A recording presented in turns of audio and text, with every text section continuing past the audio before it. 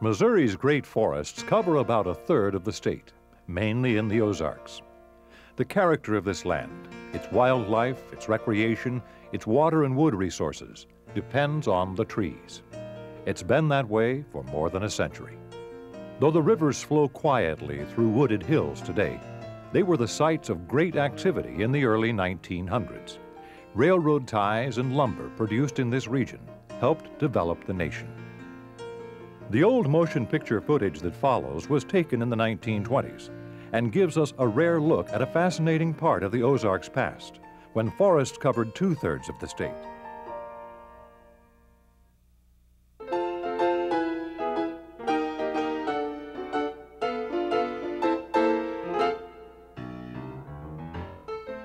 This is the story of the railroad crosstie, from tree to track.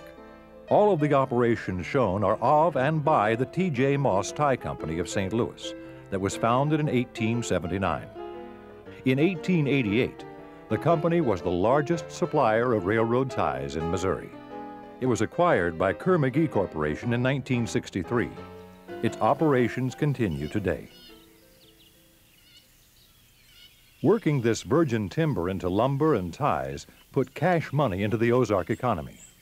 Without the logging industry, economic development of this region probably would have been greatly delayed. It all began with the felling of the tree. A logger cut a notch on the side towards which he wanted the tree to fall. The cut was then completed with a two-man crosscut saw. It was a dangerous process. Trees could fall in an unexpected direction or spring back when they hit the ground.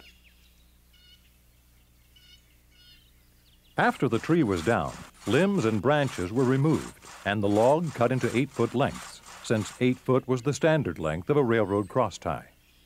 Red and white oak were the preferred species, but other hardwoods were also used. Crossties were manufactured by one of two methods, either by hand hewing or by sawing. A person who hewed ties was called a tie hacker. He stood on top of the log and scored along its edges at intervals of 4 to 8 inches.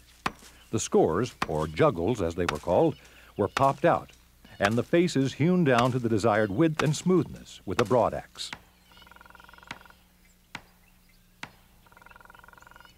With larger logs, a hacker could obtain 2 ties by splitting the log with a broadaxe and iron wedges. Ties were not considered well hewn if the score marks were more than half an inch deep or the surfaces were uneven.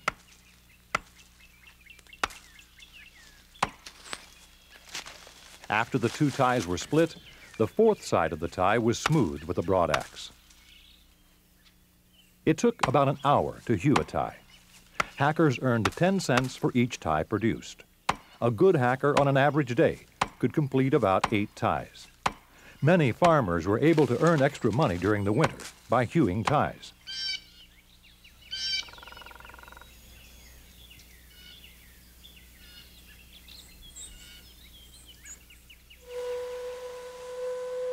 The company had 40 sawmills operating on a 36,000-acre tract in Reynolds County. Logs were brought in from the woods on wagons pulled by teams of mules. At the sawmill, the logs were unloaded and stacked into log decks to await processing. The men used cant hooks to move the logs. The hook on the long handle gave them the leverage to roll large logs.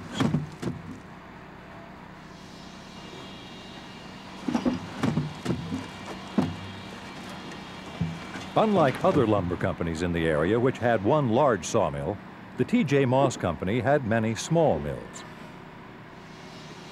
Those mills helped them cut the costs of building miles of tram lines that would have been needed to haul logs to a centralized location. Most of the logs were made into cross ties, but some would be sawn into grade lumber and flooring as well.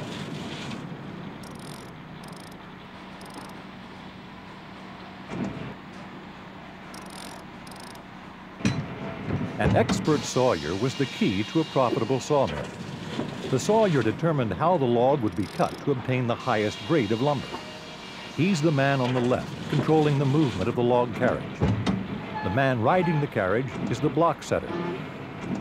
Through a system of hand signals, the sawyer told the block setter how far to advance the log. 1 finger meant 1 inch, 2 fingers, 2 inches, and so on. Actually, it was a little more complicated than that. Since the saw blade was 1/4 inch thick, the block setter had to allow for the saw curve. So to cut a 1-inch board, the log was advanced 1 1/4 inches.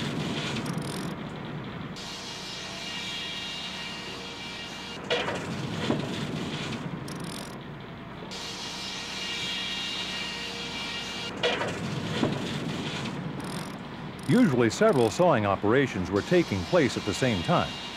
The men in the background are running an edger, which cut the lumber to various widths, while others would cut it to different lengths.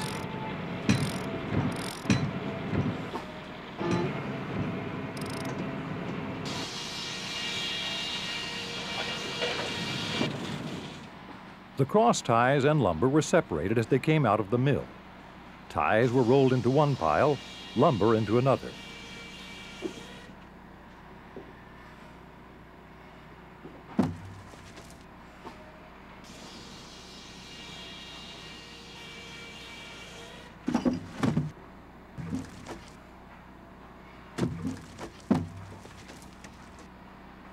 Ties were loaded onto wagons and hauled to the riverbank and allowed to air dry for about a year, so they'd float in the river drive.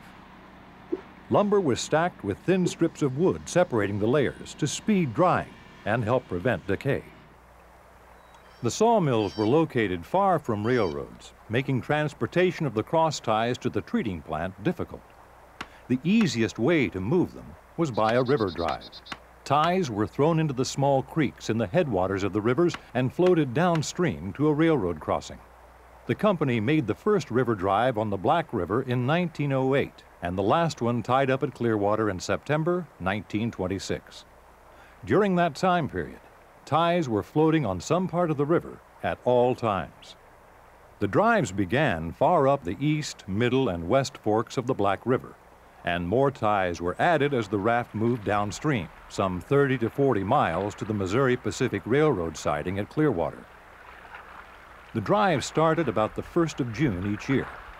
Some of the larger drives contained more than 250,000 ties and took 4 months to complete. Usually only a mile or two of progress was made each day. The river hogs, or pigs as they were called, worked a 10-hour shift and were paid $1.75 a day plus meals. The men worked, ate, and slept along the river while on a drive and were wet to the skin most of the time. When the drive reached the railroad crossing, men, teams of horses and mules, and wagons would be standing by to pull the ties from the river and carry them to waiting railroad cars. A tie boom, constructed of pilings, wooden timbers, and heavy steel cable, was stretched across the river to stop the ties at the takeout point. About a 1/4 mile above the boom, wagons were backed into the river for loading ties. Each wagon held 20 to 25 ties. For this particular operation, the company had 40 to 50 teams hauling ties. Many of the teamsters were independent operators. They supplied their own equipment and teams. Mules were preferred over horses because they could handle the heat of the summer and were less excitable. Their loads were counted and the men were paid according to the amount of ties they hauled to the rail cars.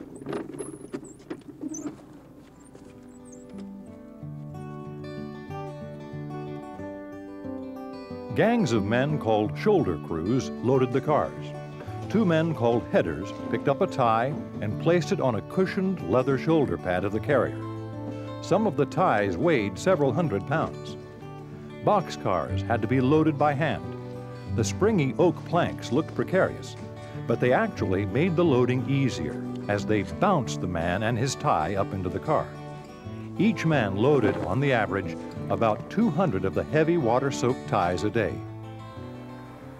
The ties were pulled from the river with either a chain-driven conveyor or a steam-powered Barnhart loader. The loader could pull ties directly from the river and swing them into awaiting rail cars. Even though the mechanized loaders were being used more, there still was a tremendous amount of manual labor involved in retrieving ties and loading them for shipment to the treating plants. The work was slow, and when the main drive came in, ties could be backed up the river for miles. After 1925, T.J. Moss and other tie-producing companies working in the Ozarks agreed to a plan that would help protect fish spawning by halting tie rafting operations during the period from April 15th through June 1st. There was concern that the tie drives disrupted spawning.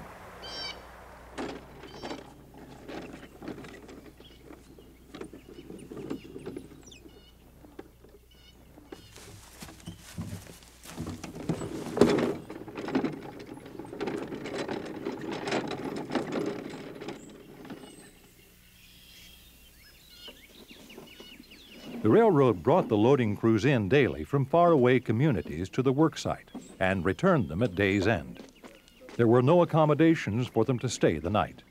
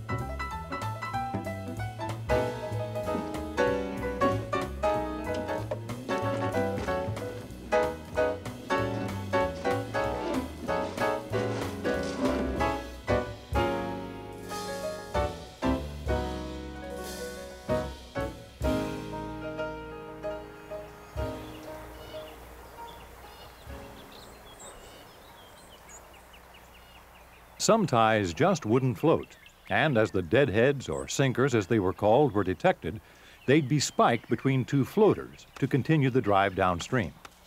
At the takeout site, the wooden strips that held them together were either chopped or knocked off, and the ties lifted out with the rest.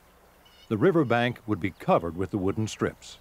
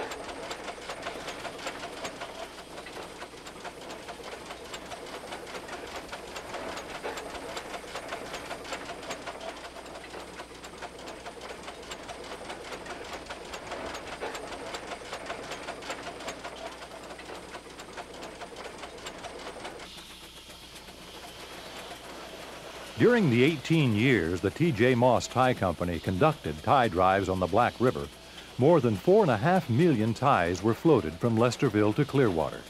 That was more than enough to build 1,000 miles of main line railroad.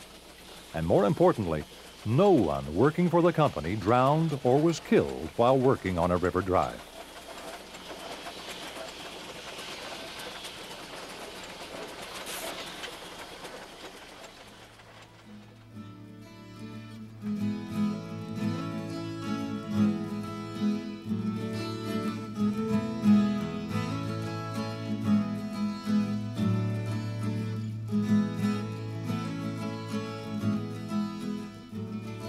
In building a timber treating plant, one of the essential factors was accessibility to railroads. Not only were the railroads the principal consumers of cross ties, they were also the main and in most cases the only means of transportation. The company's East St. Louis plant was located about a mile south of the city and could serve all of the 23 railroads coming into the St. Louis area. It covered about 70 acres and provided sufficient room to maintain an inventory of 1.5 million ties.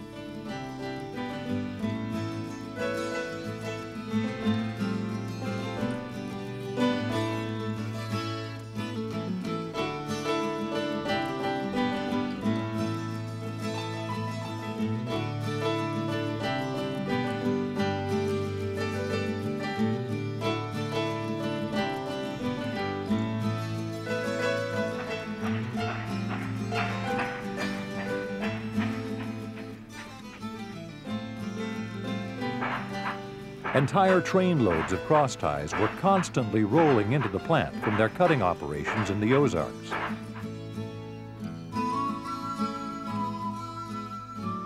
The ties were unloaded and carefully stacked for proper seasoning before being treated.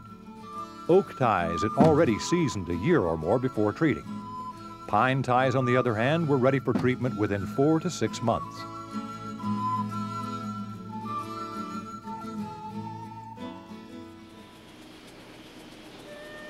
The plant had 2 Browning locomotive cranes for loading and unloading ties. They operated under their own power and traveled over standard gauge tracks.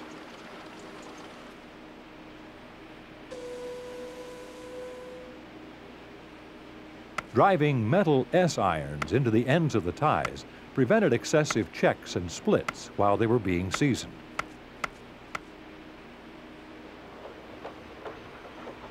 There were 2 Davenport steam locomotives for moving the trams around the plant. They ran on 24-inch gauge railroad tracks. The company also purchased seasoned ties from independent suppliers. They were unloaded directly from boxcars onto the awaiting trams.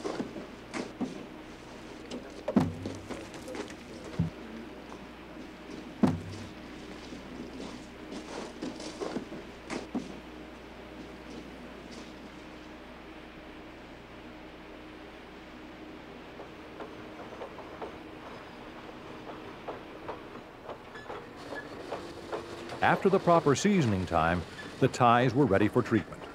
The loaded trams were moved from the tie yard into the treating cylinder.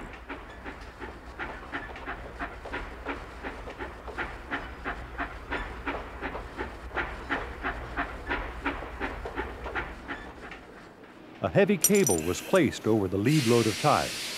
The trams weren't connected, so the cable made it easier to retrieve the string of trams from the chamber after treatment.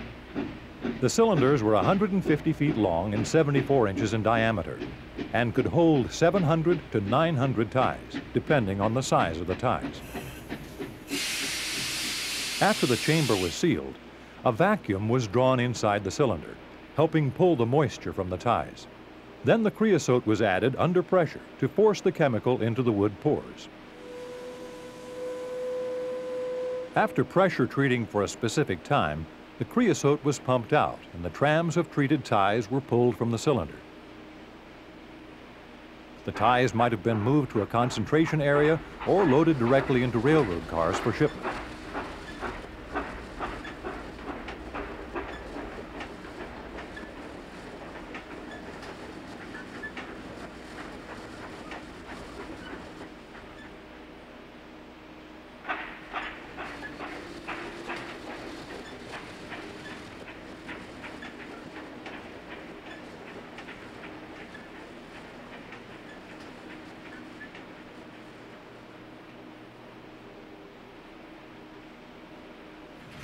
As in their woods operation, much of the loading and unloading of ties at the treating plant was done by manual labor.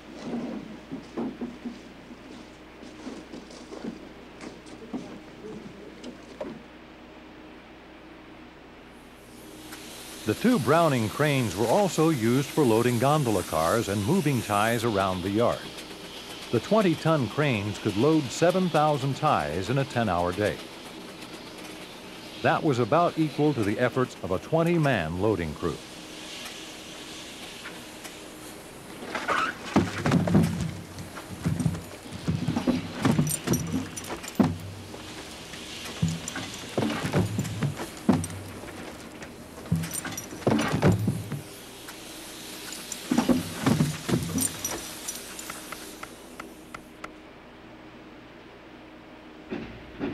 Often, entire train loads of treated ties were sent to areas where new railroad tracks were being built.